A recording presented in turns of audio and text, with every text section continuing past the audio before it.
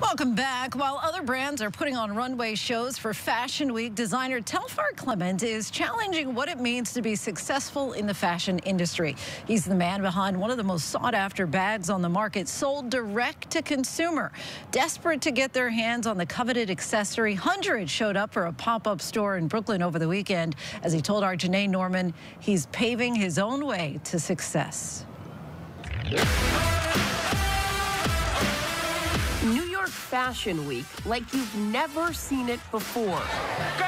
Get the bag! Get the bag! Get the bag! Anything for the Telfar!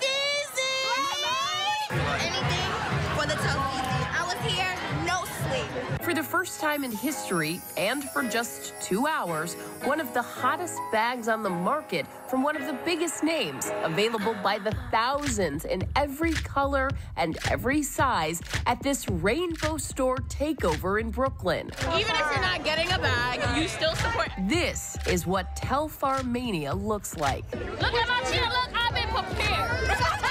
The Telfar shopping bag on the arms of countless celebrities and tastemakers, one of Oprah's favorite things. Sit on our 2020 list. And now immortalized in Beyonce's latest hit. This haute couture I'm flaunting. This Telfar bag imported. I had one before Beyonce was pictured with it, just so you you see it? know. A real just fan. so you know. I'm a huge fan of, like, Beyonce.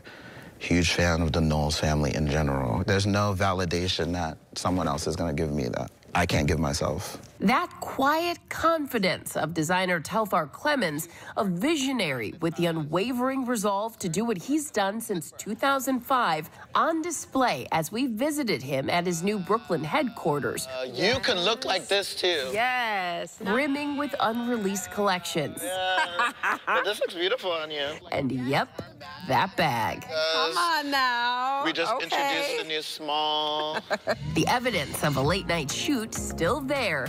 The unbridled vision of an artist turning the fashion industry on its head. Where does that come from? That desire to be your most authentic self and to bring that across in everything you do? I don't have any kind of role model that's like, oh, I want to be that. You know, if anything, is like, I don't want to be like anyone else. The road to success wasn't paved overnight. For a long time, people weren't clapping for what we were doing. Born in Queens to Liberian immigrant parents, Clemens at first had no idea he'd end up in fashion. I'm not a technically, you know, like, trained designer. It's like I wanted to be an accountant, you know? It's like I thought that that's what my job was going to be, but I always was interested in fashion, but I didn't know a fashion designer was an actual job that I could be. In 2005, Clemens started his eponymous line. The T logo is a T and a C. The Telfar logo would end up on a wide range of apparel, from shirts, pants, outerwear, all non-gendered. But it was that shopping bag, created in 2014, that took his brand to new heights, surging in popularity during the pandemic. What about the inspiration for the bag?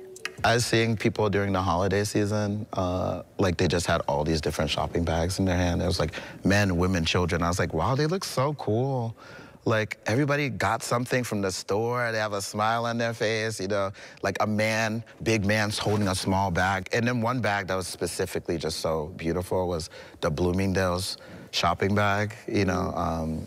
They do have big brown bag, medium brown bag. Yeah. And it just looks so cute. The vegan leather bag. And it won't run you back thousands either. Depending on the size, the price ranges from $150 to $257. I'm like the customer at the end of the day. It's like I know what someone between a certain age group like has in their pocket. How much you make a night, you know, like under the table. And you know that's what I mean? and that's what the bags were. They were You how know much what I you were mean? making DJing a night. Yeah.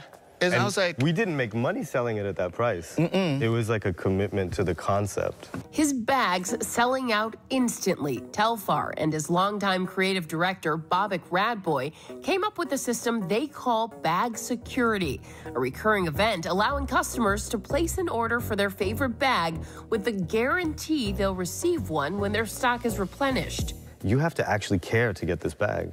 So you have a filtration system. Living by their motto, not for you, for everyone. It's like the bag became popular because people were wearing it and saw other people wearing it.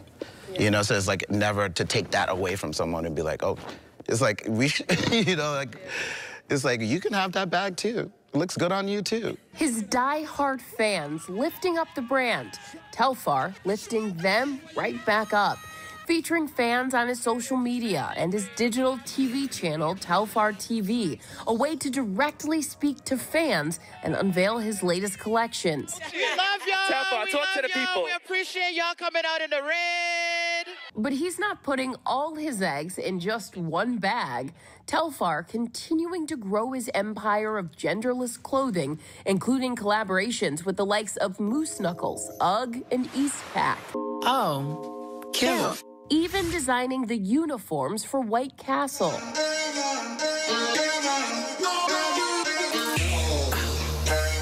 And in a nod to his roots, creating the concept for the Liberian Olympic team, his stylistic unisex line on the world stage, now with a consumer spinoff.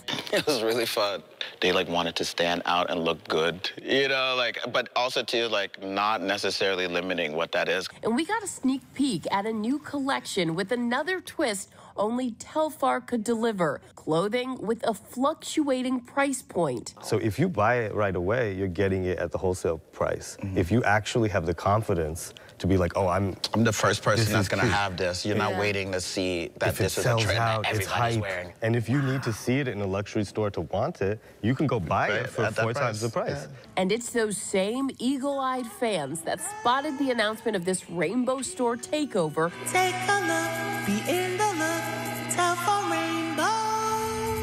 Lining up hours before opening. What's up, Brooklyn? The store is completely cleared out in just hours. But that's not the only trick Telfar has up his sleeve. We didn't want y'all to miss it. All right, let's go. We're going to do it again September 23rd, online. Telfar saying whether he's in a song lyric or a hit accessory, he'll keep at what he's done since he was 15 years old, designing for everyone. I'm not a trend. It's like I'm actually this person, and whatever I represent is a part of like who I am. Like, I'm doing what I love to do each day and doing a new thing that's not dictated by anyone. I should have asked Janae to get me a Telfar bag. Hopefully I can try it online. Our thanks to Janae and Telfar for that.